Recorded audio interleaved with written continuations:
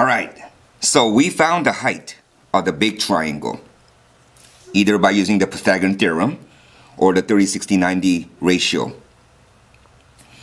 Now, why did we need to find that? We needed to find the height because, according to the theorem, the concurrency of medians of a triangle, from that center or from that point of concurrency to the vertex, the distance is 2/3 of the entire distance of the median. That means the other part from the center to the midpoint is 1/3, and that 1/3 for an equilateral also happens to be the radius of a circle. That's why we needed to know the height, so we could determine the 1/3, which is the radius.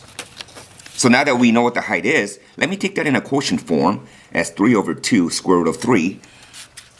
So we have the height of 3/2 square root of 3.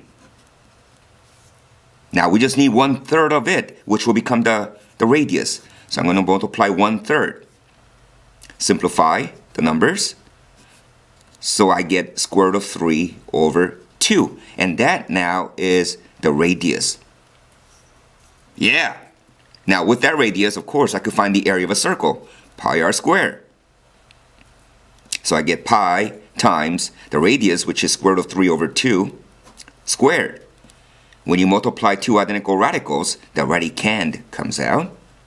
And 2 squared is 4 times pi. So I'm going to leave my answer in radian form like this, 3/pi. 3/4 pi, that is. Now I'm going to find the height of the triangle, the small triangle. Because I need to subtract that away from the big circle. Now, how do I do that? How do I find the altitude of that small triangle? Well, here's what we know.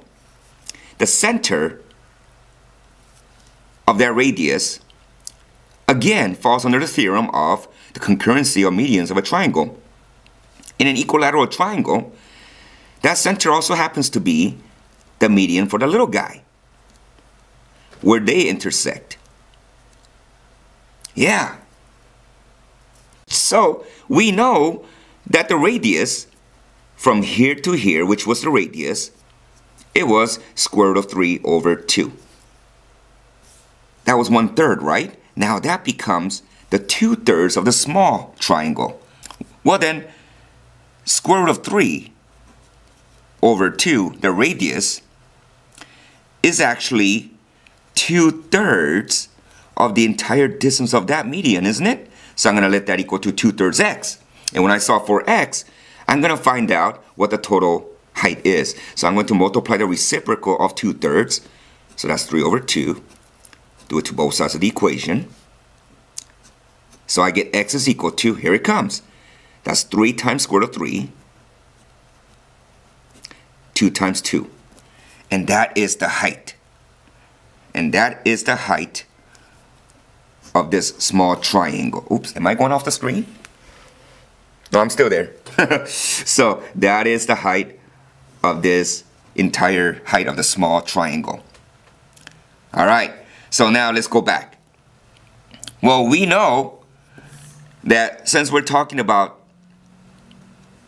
a factor of 1 to 2, if this is 3, then we know this is half of that 3, so this is 3/2. Now, I don't need to know the hypotenuse. This is also 3/2, by the way, and the height is 3 square root of 3/4, so I could find the area of a triangle finally. It's 1/2 base times height. So area equals 1/2 times the base, which is 3/2, times the height, which is 3 square root of 3/4. How am I doing? Am I still on the screen? I'm getting close, so let me move that up, in fact. Here we go. Is there anything I could simplify here? Nope. So the area is 3 times 3 is 9, square root of 3. And the denominator is 2 times 2 is 4, times 4 is 16. So holy moly, there's my area of the triangle. Here's my area of the circle. Circle, triangle. Subtract, and I find the remaining sections. So how do you do this? So we go 3/4 pi minus 9 square root of 3/16.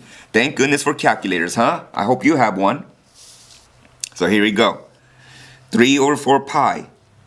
Okay, that's 3 times the pi, which is 3.14 blah blah blah. That equals 9.4. Divide that by 4. And I get, what does that say? 2.356? Let's just say 2.356. And we're going to take away from that this quotient. So let's do the radical first. 3 square rooted, which is 1.73. It's a radical number. Times the coefficient 9, which equals even uglier number, 15.5, and divide that by 16. That gives me 0.9742. 0.974, let's round it up. Or in what? 74. You know, let's leave it like that. Since we have 3 decimal places, let's make that as well. So now, let's subtract 2.356 minus 0.974. We're going to get 1.382 units squared, remaining for this shaded region. Yeah. Did you get all that? Good luck.